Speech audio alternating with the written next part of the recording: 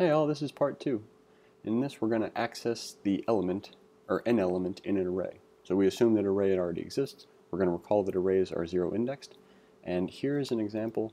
The examples from here on out, I tried to make them one where it's very basic. Just an array, some random numbers, and then a raw accessing of the element and then logging that to the console.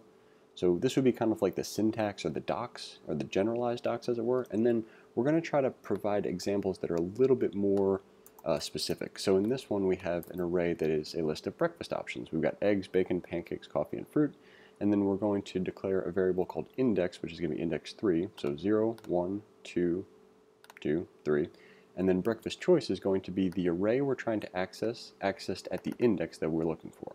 So if we console log our breakfast choice after that, I think we should get coffee. Excellent. Light breakfast today.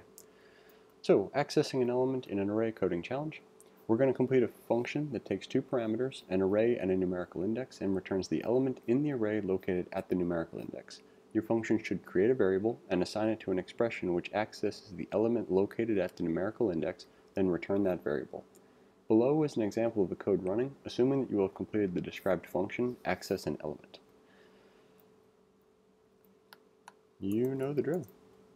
Well, you might not. So we're going to copy and paste our stub. We're going to come back here and copy and paste our test case, which I actually figured out a way to highlight everything a little bit easier for those ones that kind of go off the page. I've been highlighting from the top left to just below, basically here to here. Well, it's not ideal. A new version of the course might have like an extra comment line down here so that you can highlight more easily. Okay, so we've got a call to our function, again, saving the result as a variable, and then we're going to console.log that to make sure that the function works in at least in one case. So create a result variable, assign it to an expression that accesses the element within the array at the index. So if we look back here, that's going to be something like this, where this is the array and this is the index. So we'll come back to our replit, we're going to say array at index, and that's going to save that into the result variable, which we will then return.